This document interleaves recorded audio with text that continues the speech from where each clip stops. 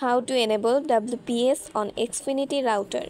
Open a web browser and type 10.0.0.1 in the address bar to access the router's login page.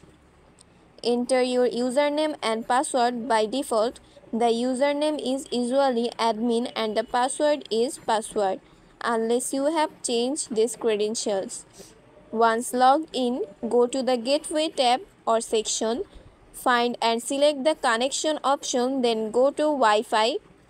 Look for the WPS button or setting. This may be under Advanced Settings or a similar section. Ensure that WPS is enabled. You may see options to enable it for the 2.4 GHz and 5 GHz band separately. If there is a button to start WPS, you can press it to activate WPS mode on the router.